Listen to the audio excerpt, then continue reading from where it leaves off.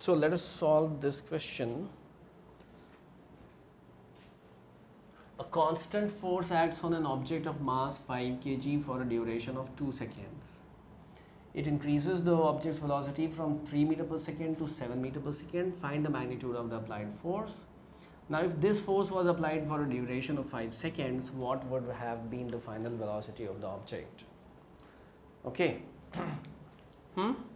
Now, while solving these problems, you should be having a fair idea of the Newton's second law of motion. Fine. So Newton's second law of motion and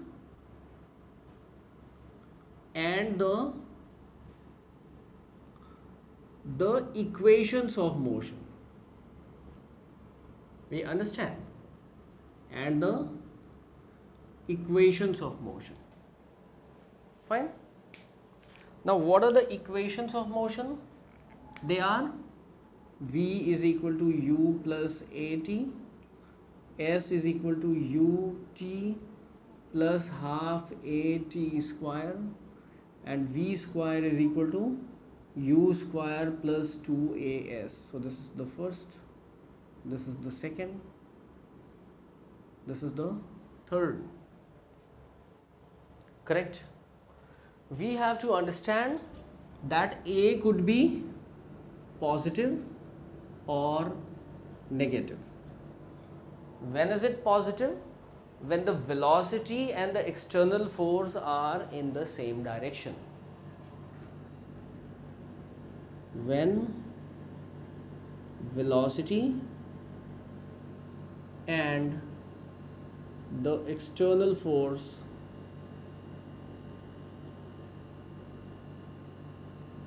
are in the same direction.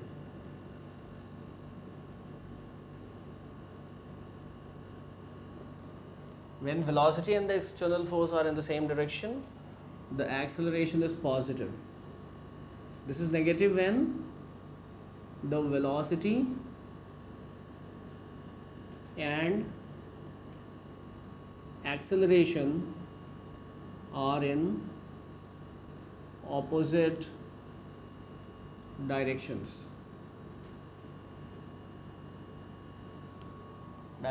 Okay. So what happens to a stone that is being thrown up? While it was going up, the velocity is this, and we always assume the earth to be here. So what is happening? The earth is pulling it towards itself. Newton's law of gravitation, that we'll do the next chapter as, right? So this is trying to pull it back. So the force is in this direction, and we know that acceleration is equal to force upon mass.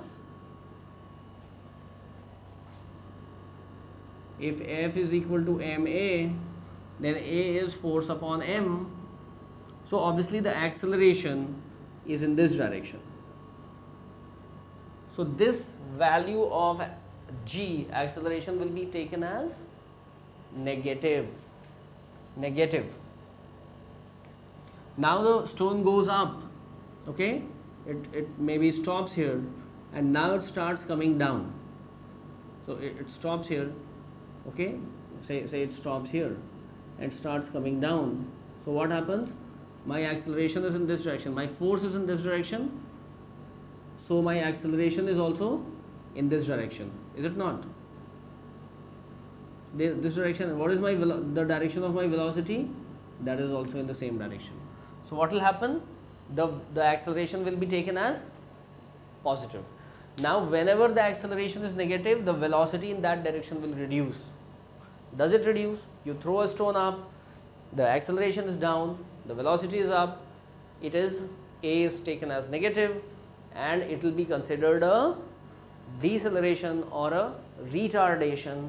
So the velocity will gradually become less and less, and at a point it goes and stops. Then it turns while falling back. What happens? The velocity increases, the acceleration is positive, So the force and the velocity, they are in the same direction. So it increases and comes and hits the ground back. That is the positive acceleration, correct? Now what happens? So what happens is they say that the velocity has increased from 3 to 7. So I know what? I know u as 3 meter per second, v as 7 meter per second, and time as 2 seconds. Check this, UVT, and I want A, because that will give me A, that will give me the magnitude of acceleration. So UVT are given, A is unknown. Which is the equation that involves UVT and A? The first. So I plug it in the first equation. So it is 7 is equal to 3 plus A into 2. 4 is 2A. A is equal to 2 meter per second square. So that is our acceleration. You understand? That is our acceleration. Now the moment I know the acceleration, I get to know the force. Which force will be causing so much of acceleration when acting on a mass of 5 kg? That force is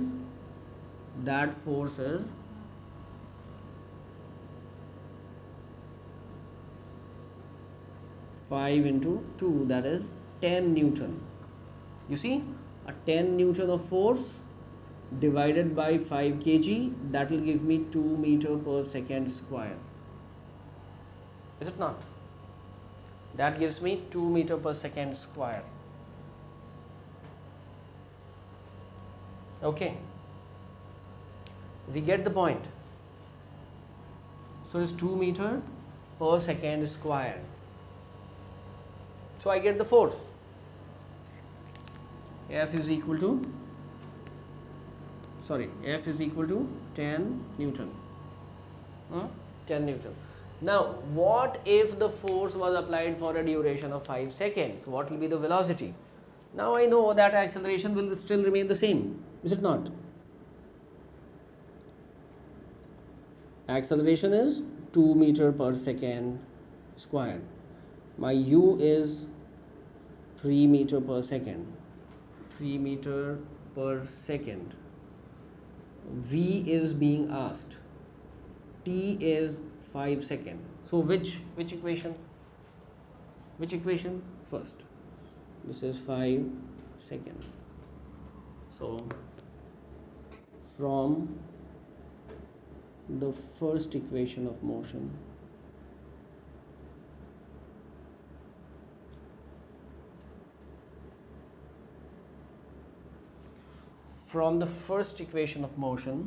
we get V is equal to U plus AT. So V is equal to 3 plus 2 into 5. So that is equal to 13 meter per second. That is 13 meter per second. So it will attain a velocity of 13 meter per second. So you should understand, while solving these questions, we should have in our mind firmly fitted the first law of motion, the second law of motion, and the equations of motion. Fine. So let us solve the next question.